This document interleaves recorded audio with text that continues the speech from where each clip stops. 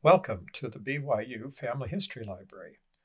This video provides instructions for using the Shotbox Portable Light Studio. Before explaining the details of the process of using the Shotbox Portable Light Studio, here are some general instructions about the equipment at the BYU Family History Library.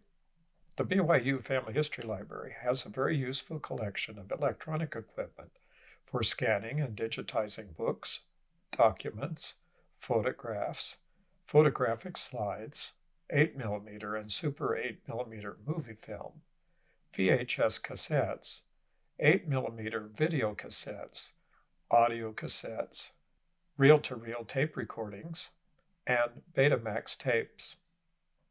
Information about the hours of operation and availability of the scanning and digitizing equipment at the BYU Family History Library is available on the BYU Family History Library website. All this equipment is available for use by patrons of the library free of charge during the time the library is open. However, it is best to contact the library through its website and click on the link to the Scanning Equipment page to check equipment availability. If you have a BYU login, you can then use this page to reserve a time to use the equipment.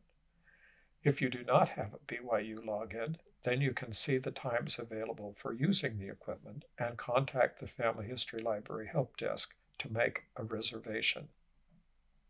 Please be aware that much of what you find online is protected by copyright law. You are responsible for determining if any specific records are covered by some countries' laws. Becoming aware of the copyright restrictions that apply to the records you are interested in digitizing is an important part of being a responsible researcher. A light studio is a space specifically designed for photography where you can control the lighting conditions to achieve the desired effect on your subjects.